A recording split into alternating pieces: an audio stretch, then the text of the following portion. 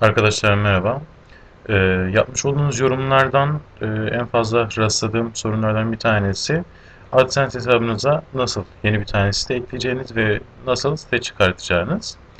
Bunun aslında kolay yöntemi var. Yani bazen yazılı olarak anlatmaya çalıştım ama anlaşılamadığını fark ettim ve bir tane video anlatım çekmek istedim. Hemen bakın, bu Adsense panelimize girdikten sonra sağ üst köşede burada bir tane çark işareti var. Buraya tıklıyoruz. Buradan ayarlara tıklıyoruz.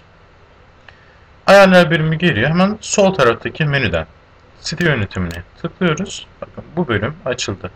Bize ait olan siteler. Mesela burada istemediğiniz bir tane site varsa hemen sol tarafındaki bu kareye tıklıyorsunuz. Burada kaldır oluşuyor. Buna kaldıra tıklarsanız site artık sahiplenmesini kaldırmış olursunuz. İkinci bir yöntem, site ekleme yöntemine geçelim. Ama buraya direkt olarak site adresini yazabiliriz. Mesela şöyle yapalım.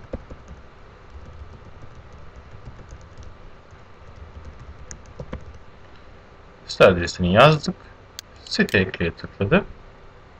Eklenen site diyor. Ve sitemiz eklendi. Bir başka yöntem, hemen siteyi sahipleme var. Bakın hemen burada sahipsiz diyor. Buraya tıklıyoruz.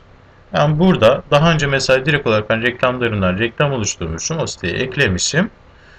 Ama siteyi sahiplenmemişim. Hemen burada bunların listesi gelir. Yan tarafına tıklıyorum. Yine sol tarafına tıkladım. Sahiplene tıkladım. Evet, sahiplenilen site diyor. Ve site yeniden sahiplendi. Sahiplenmiş olduğumuz site direkt olarak bu ekrana gelmiş oldu bu durumda. Bunun en kolay yöntemi bu şekilde. Zaten başka bir yöntem de var mı bilmiyorum. Şöyle bakalım. Diğer sayfalara falan da geçebiliyoruz. Az önce eklediğim işte kolaywebtasarım.blogspot.com'da buraya gelmiş oldu bu durumda. Bu şekilde istediğiniz kadar site ekleyebiliyorsunuz.